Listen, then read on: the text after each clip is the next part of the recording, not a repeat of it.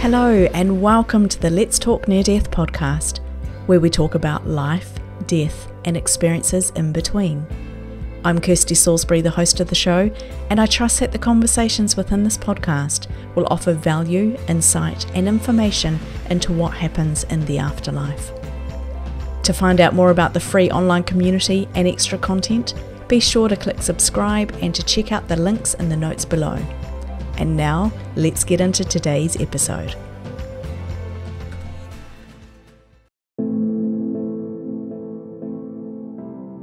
And then what happened was, as my heart rate was getting lower and slower, this strange shape appeared out of the wall of my living room.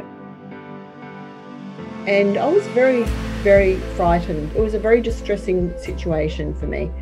And I felt a real sense of malevolence. And there was a bird sitting up there. And as soon as I looked at the bird, boom, I left my body and I was in the bird, getting a bird's eye view of me sitting on the deck and my daughter playing in the yard. Welcome back to the Let's Talk Near Death podcast.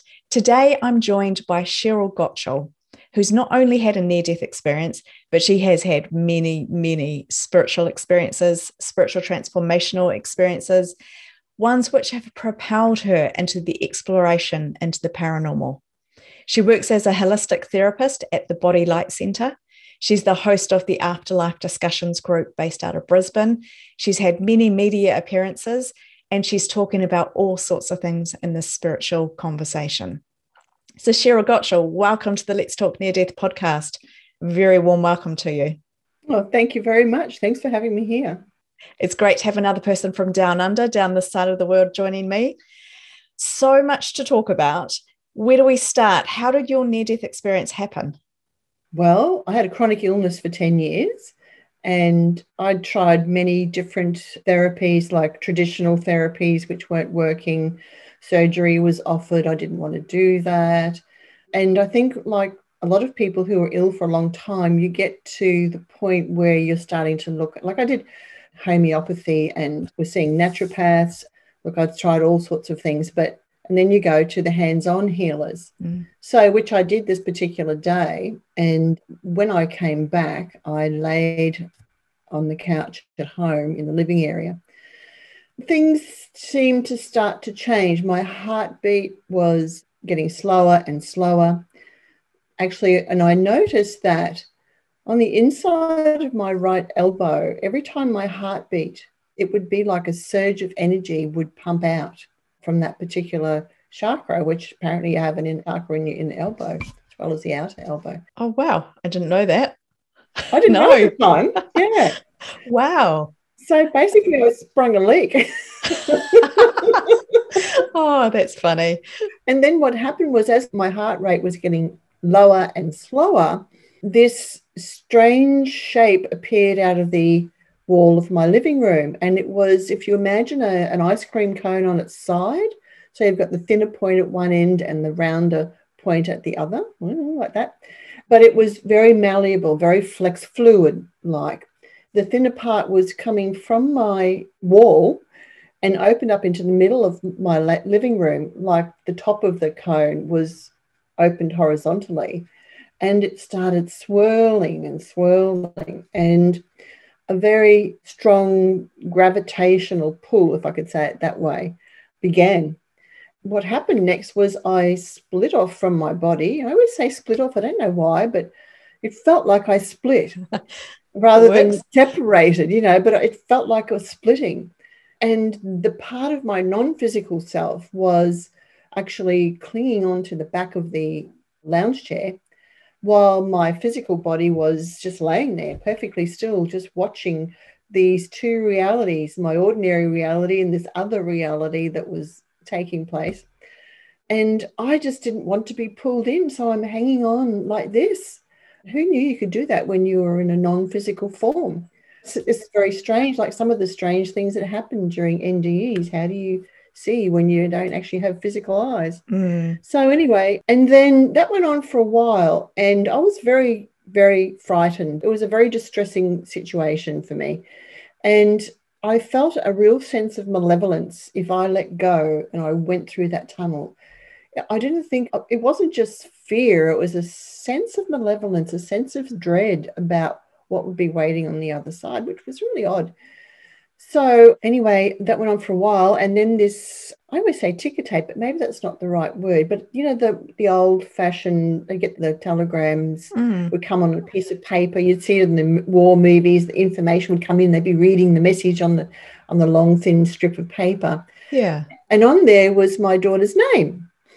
And as soon as I read that, boom, it all stopped. It just completely stopped. And I just stayed there. And my non-physical self came back into my physical body. And the whole situation was over. But it was a turning point for me in my illness, because that had gone on for 10 years. And in the middle of that was 3 years of acute illness.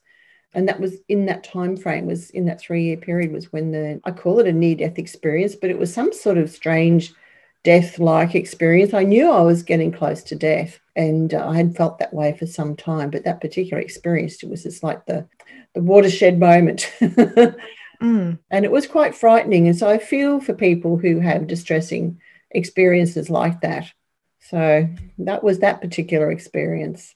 Yeah, that does sound actually quite terrifying. You were talking about how you were hanging behind the back of the couch, literally with your fingers over the side. Yeah, clinging, not wanting to go in there. You're talking about how you felt the fear of not getting wound up in this tunnel. That you're feeling that fear in your spiritual being? Or was that your physical being and you were aware of being a spiritual being hanging onto the back of the couch? A really good question, because actually, at the time, my consciousness encapsulated both my physical and my non-physical self. Yeah. I was aware of everything. So it's really hard to separate whether I was feeling that physically or non-physically. I was just completely feeling it. I think that's what terror is like. It's overpowering, overwhelming. Yeah, exactly. It just takes over everything. True terror, doesn't it? Yeah. And your daughter, I was thinking, you saw your daughter's name on this ticker tape. Was your daughter, I assume she was alive, she'd been born at that time? Yes. How old was she at that time? She was in her late teens, I think she was, yeah. Any idea why you saw your daughter's name? Like, what did that do? I don't know. It didn't really do anything. Yeah. But it seemed to be the catalyst. I mean, I know sometimes people talk about they're told to go back, or I'm not really sure. It was the spark, I guess you could say, that snapped me out of it. Put it that way. It might be a better way of explaining it. That snapped me out of that situation so that I regrouped, basically, and came back into this reality. Yeah, I was wondering whether that might be what you're going to say, because I've talked to experiencers who it's when maybe they don't get given a choice, but they get the feeling that they want to stay, that they want to progress with the experience that's taking place. And then it's an understanding of their children or their loved ones who are going to remain, what life will be like without them. And that jolts them back into returning. For me, that's what it was, to see her name.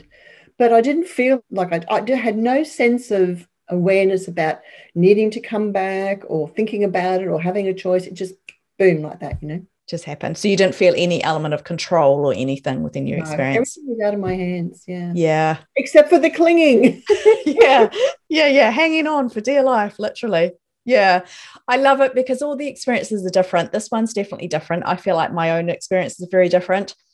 And I think it's great. I love the variety within the experiences because there is so much that goes on. You can't describe it. We can't understand it at all. So I know you've had a lot of spiritual experiences, a lot. Was this like the precursor to what followed, or had you already had spiritual experiences before this? Where does this fit in? Well, I wouldn't describe them as spiritual. I'd describe them as paranormal because for me, spiritual engages the divine, whereas paranormal, it's just things that happen that are just not, they may be paranatural. They're not normal, you know what I mean? They're just a beyond normal. So one of them that I had was where I had a couple of out-of-body experiences. And one was when I was driving down my street and I suddenly found myself coming towards home, and I found myself behind myself while I'm at the wheel. Oh, wow. And then I was out of it. Suddenly I went, oh my God, that's not good. Yeah, So I was yeah. back to driving again. That was like a taste of what was to come, because not long after, I had another experience where I was sitting out on the front deck at ground level watching my daughter, who was 3 at the time, play in the front yard. And it was a beautiful day, and it was sunny, it was quiet, and it was just one of those lovely days where you go, gosh, this is gorgeous, gorgeous weather. Mm. And I was very, very relaxed. And that may have been a reason why it actually occurred, because I was sitting there and then I just looked up onto the power pole, which was just outside, not quite in front of my house, but out on the corner of the neighbour's block. And there was a bird sitting up there. And as soon as I looked at the bird, boom, I left my body and I was in the bird, getting a bird's eye view of me sitting on the deck and my daughter playing in the yard. And I could see over the roof of my house. I could see over the roof of the houses below, because it was on a slight slope. So I'm sort of looking down and could see the road. And it's like the vision was exactly like I'm looking at you. It was as clear as that. It was like high definition, which is really unusual too, because again, I wasn't using physical eyes. Well, maybe I was looking through the bird's eyes, because after that I wondered what happened to the bird. That was what I was going to ask you. Did the bird go into me? Was it seeing the world through my eyes, or what happened? But as I've mentioned previously with you, that shamans are actually known to use or have the ability to project their consciousness into animals, so they can see off somewhere where they're not physically there, and they can utilize the faculties of the animals that they project into, the smell and the taste and the vision and the sound, to have information relayed back to them, which is really fascinating. Now, maybe people who have those experiences, Westerners, if we're in a different environment, in a more Indigenous environment, people might be recognized for showing certain abilities and be taken for training in that particular field. Who knows? Who knows? Gosh, you've really got me thinking there. That's amazing. So you'll never know what happened to the bird, because that was my thing, is as you're out of body, you're in your bird. And I've heard of people connecting with things, with trees, with whatever they see. Suddenly they become the thing that they're looking at. They feel drawn to it. They become it. You're watching yourself. What were you doing playing with your daughter? Would anyone sitting up there with you, would they have known that you were out of your body? No. I was still sitting on the chair, and I was just sitting there watching her while she's frolicking around in the garden. And I'm just sitting there very relaxed. And I hadn't keeled over because my spirit wasn't in my body or anything like that. Yeah. It was just like, for some reason, some aspect of myself was able to leave, and yet my physical body was still able to function, which is really curious, isn't it? Oh, it totally is. Yeah. Do you remember coming back into your body, leaving the bird? No. By the time I'm looking around and then I'm going, what the heck is going on? Yeah. The mind it just snapped, and I'm boom, back in my body. There was no awareness of transition at all. Oh, wow. Nothing. It was just instantaneous. Yeah. Wow. That blows my mind. It's a conversation I'm having a little bit of at the moment, is what happens when we're out of body? What happens to the body? Does it slump over? Does it continue? And I've got a few people telling me different things there. So really interesting to hear that. Has anything like that happened again, where you've become something different? Well, an animal, or yes in that out of body sense, I suppose? It wasn't out of body. It was a bit different, because having those experiences and other paranormal experiences led me to shamanism, which, by the way, I actually now teach. I teach shamanic journeying. And sometimes while I'm drumming myself, you go into an altered state of consciousness. And this one particular time, a lion appeared, and the lion's energy came in within me, and I felt like this. I became a lion, and I was roaring and in my power. It was a very strange experience, but it does happen. Those sorts of things do happen, and other people have reported those types of experiences. Some people feel like they take on the features of owls, for example. And actually, when you look at people, like, because in shamanic journeying, I teach people to find their power animals. And the interesting thing is that if you study the people, they actually have qualities of those animals that they connect with. And some will actually, when you study them, like someone I know has owl as a power animal, and they actually stand there and just very body still, but the eyes just look like this. Yeah. Mine's a deer, so I'm very quick and flighty and sensitive, and I have really good hearing. Yeah, it's a very interesting thing. And I wonder, in that experience that I had where I left my body and went into the bird, was I somehow connecting spontaneously, of course, but in a way that was necessary for me at the time to see the world through the bird's eye view? I don't know. Or perhaps, do you think there could have been something in that for the bird? Maybe it wasn't about you at all. Is that possible? Well, I can only interpret it through my experience. Yeah, exactly. My brain just keeps going. Yeah, I do think that we have certain experiences at certain times for particular reasons. And sometimes it may be, and I think that our soul chooses this, or we've had teachers in the past who have inserted experiences into our energy field that somehow manifest in this life or in future lives. And I don't know if anyone who's listening has heard about the Tibetan Terma tradition, because that's exactly what it is, where master teachers, you can have physical termas and you can have termas of consciousness, in consciousness. So information is embedded into the energy field of a person, a student, that when the time is right, that information will somehow be catalyzed for them to continue on their journey or on their path. And it's the same with physical terms, that things are dug up archaeologically at a particular time for a particular reason for humanity. So there's a lot going on there that we really don't understand. And I do think that we have these experiences at certain times for certain reasons. So are you saying that we have these experiences because they initiate some of that change, or they equip us with something? You're talking about how we put events in, well, we don't, but events get put into our future, into our life. Yeah. Do you think these experiences are triggering that? I've lost for words, actually.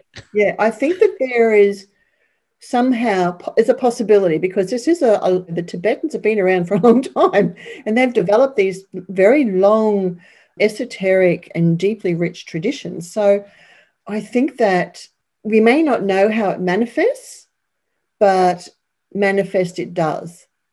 And perhaps when the timing's right, and you could look at it astrologically too. A good astrologer will tell you those types of things too. So when the timing is right, these things somehow manifest. I don't know. I'm not the master teacher here. I'm just guessing. But it just seems to me that's true. Or it seems to be, from my observations, it seems to work in people's lives like that, put it that way. Yeah, exactly. And I think that we do get equipped with certain things through these experiences, or we have significant teaching moments where suddenly something opens up and we understand something. It blows my mind, because there is so much in what you've just said, and literally my brain is actually quite struggling with all of the concepts and the possibilities and things like that. Why do you think that initial near-death experience happened for you? Oh, gee whiz. It's a funny thing, because I was interested in near-death experiences back in the 70s. And reading about paranormal experiences in the 80s, I became a member of the International Association of Near-Death Studies. And then in the 90s, I actually had a near-death experience. So you've got to, if you back engineer that whole process, you've got to wonder, why? It's a great question. It's a great question. I wish I had the answer. Yeah, exactly. And I think so many of us don't know why we have these experiences. But I find that really interesting, because I've always been interested in spiritual things. I was young when I had my NDE, but I was really curious about a lot of things that kids my age maybe shouldn't have been curious about. And I'm talking like spiritual perspective and questioning why there's so many different beliefs out there. Why are there so many different concepts. And I'd question colors, and I'd go to my mother and I'd say blah blah blah and give her questions, and she'd just look at me and go, how have you come up with that? And I think, well, I'm just curious, I just want to know the answer. And so I wonder whether actually we know subconsciously or in a spiritual level, we know that this experience is going to happen to us, but we're more open to it's going to happen. So we start to look into things, or we're more accepting of these types of things. I think the word you were going to say might have been predisposed. I think you're right. Do you think that I was like, no, that's not the right word. I don't know if that's the right word, but almost more open, but on a subconscious level. Well, shamans would say that people who become shamans, for example, and let's just change that to Western wording, people who have paranormal experiences, or people who have a personality that becomes shamanized, let's say it that way too, that they are born with that seed in them. And then these experiences occur that break that seed open and plant it and help it grow. I think that's a possibility. My brain is actually just really struggling right now. It's all good. I've lost my train of thought completely, Sheryl. Sorry, the siren and everything's just totally got me. It's all right. Let me pick something up. Yeah. I think that there are encounter-prone personalities in society, in the world, everywhere.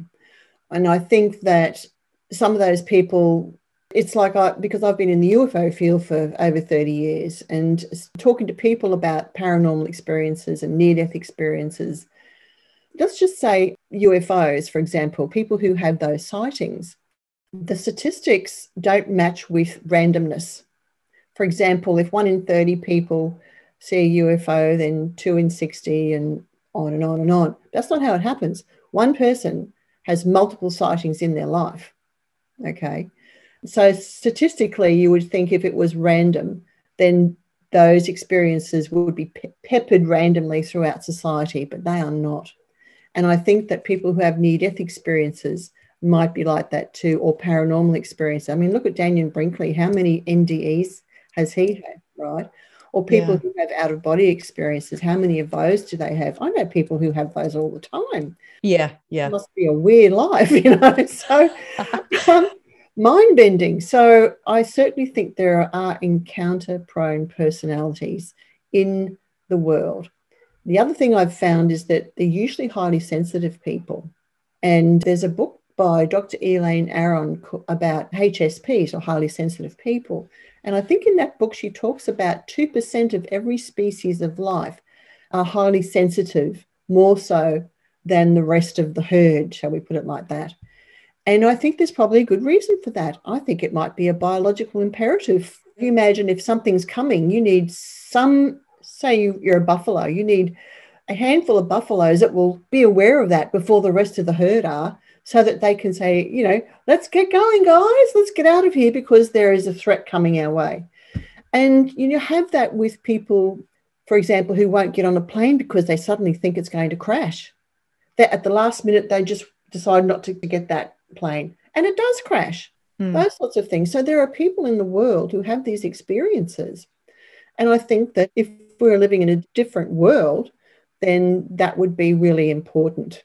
If we were living on the land, Indigenous, and let's face it, my father was a bushie, meaning a man who lived on the land and horses and grew things, etc. And he was very sensitive to his environment, and he could dowse for water just using the branches of a tree, twigs of a tree, and he could dowse and know where to build, where to dig for water, those sorts of things. So there are people in the world who are like that. That's amazing. Yeah. Sorry, I cut you off there. No, that's okay. I think we have to acknowledge that in the Western world, we don't have the context for those experiences. If we're living in an Indigenous world, then those particular people, that 2%, might be the ones who are taken away to learn about healing, to learn about how to care for the environment, to help interpret people's dreams, to look after the tribe, all those sorts of things. It seems like there was a lot more discussion I'm going to say in previous times, but also when you get into cultural groups, I think there's a lot more discussion that takes place. I think we're very much just in our 9 to 5 working life. This is life. And to think that you could hold sticks over the ground and work out where the water is seems so ridiculous. And yet it's something which has been taking place for generations, years and years and years. And it would be really easy for us to actually exclude a lot of things because it's on a spiritual level. I'm not saying the water's a spiritual level, but there's something which happens there. They're able to tune into something. And I think that there's so much on offer for us who are able to tune in. The concept of having multiple experiences, I really hear you on that one, because you talk to a lot of people. There's a lot of people who have had multiple near-death experiences, multiple out-of-body experiences. And yes, I know people as well who it's nearly daily, if not daily. And that made me want to ask you, Sheryl, for you, you've had these out-of-body experiences. Is that something that you continue to have? Is that something you think we can train and anybody can have at any point? I haven't continued to have out-of-body or near-death, thank goodness. Yep. But I've certainly continued, during my shamanic work, I certainly have go into altered states of consciousness where I access information which is then corroborated in this reality. So, and that is I guess you call it a paranormal experience or paranatural experience too. Yes, you asked, can anybody be trained in doing these things? Yeah, as well. I haven't continued to have out-of-body or near-death. I think I said that already. It's okay. I might have to edit that. But yeah, I think that while some people can learn how to do these things, I think for some people it's natural. It comes naturally. Again, going back to my previous comment about some people are more predisposed to having these experiences as opposed to the rest of society. So interesting. You talked about, I loved your description actually. You said paranormal doesn't include the divine. What was the other word we had? Paranormal versus spiritual, I think. Yeah. So for me, there is a difference between paranormal and a spiritual. Because I sort of tend to think of spiritual where you're engaged by the divine, and that comes more for me under mystical type of experiences. Whereas, for example, this is where near-death experiences may be where the divine meets the paranormal, right? It's really hard for us to find the right words to talk about these things because you try to describe an experience that happens in another reality with words from this domain. It's almost impossible, but we struggle along and do our best. But I do think that, like, for example, people who see ghosts, that's not necessarily a spiritual experience, but it's certainly a paranormal experience, right? Or we've talked previously about piqued experiences where people are interacting with others who they're not aware that that other person is actually dead or died 2 months, 2 years ago. But they're talking to them, they shake their hand, and then they find out later, oh, no, that John died 18 months ago. What? I just saw him the other day. Yeah. That's not necessarily, from my thinking, a spiritual experience. It's more a paranormal experience. So you're saying that the spiritual experiences have an element of divinity, of connection to God, source, spirit, being, whatever you want to call it. Yeah, I think so. Yeah. Yep. So what are your thoughts around a divine? Do you have a belief system? Do you connect with a particular explanation? It's very hard to put words onto what it actually is, but where do you stand with that? I certainly think there is a greater intelligence that governs many, many things. And I know, like in shamanism, I teach about the Great Spirit. Some people will call it God. Some people will call it the universal intelligence or universal energy or cosmic energy. Some people might refer to it as the quantum consciousness, which some people with a scientific leaning might use that word too, where we're plugging into the world wide web of consciousness. The collective consciousness is a bit different.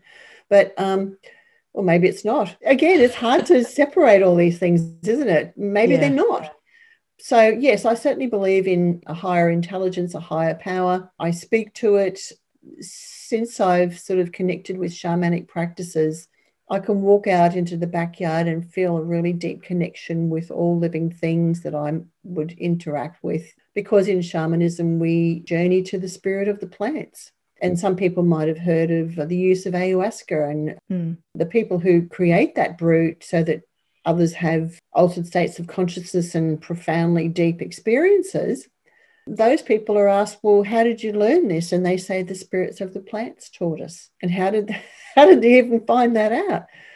And I also have a deep interest in astrology. So I know that the planets have a profound effect on life in the world, on planet Earth. And I see that playing out in the world stage over and over and over again, and in my own life too, and others' lives. So there are these huge cycles and huge energetic imprints that we stamped with when we're born, right?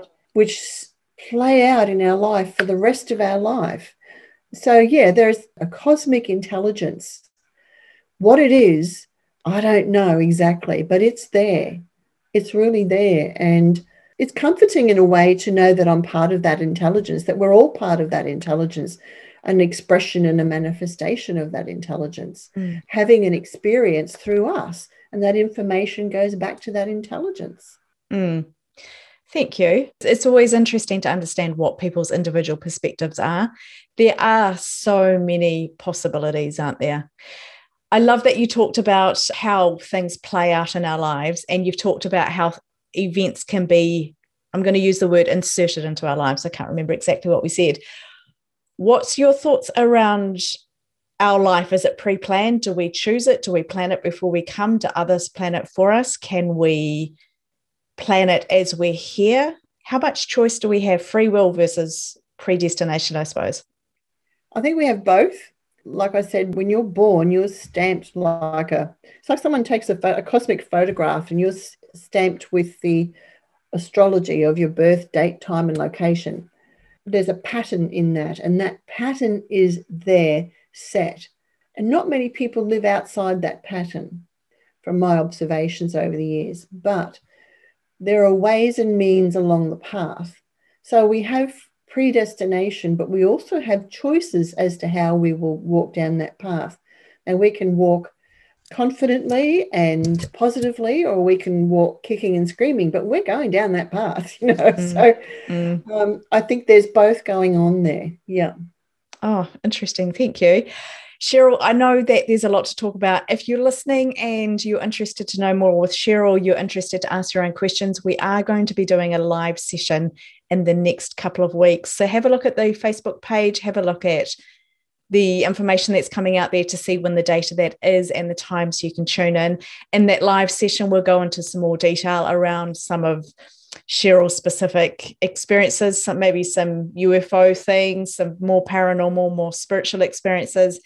We'll talk more about the shamanism. There's much, much more to this conversation. So we've just had a little taste test of so many conversations. Sheryl, I want to thank you for coming on.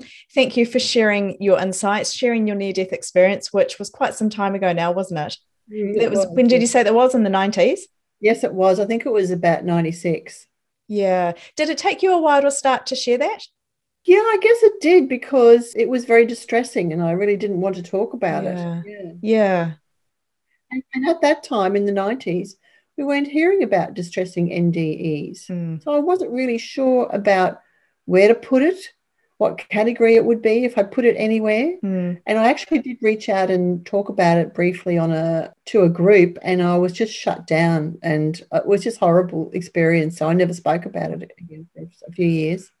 Oh, I'm so sorry to hear that, because even if it's not positive, we need to be sharing the experiences. Well, I believe, I understand there's a lot connected with that and it's not so simple, but yeah, that actually makes me quite sad. So yeah, we are grateful that you've come on to share with us today. Even though it was distressing to share about that, I'm still really just thinking about the bird. I want to know, where did the bird go? And did that all happen for the bird? Don't ask me why that's in my mind, but I find it interesting. We've talked about many different things. So Sheryl Gottschall, thank you so much. My pleasure.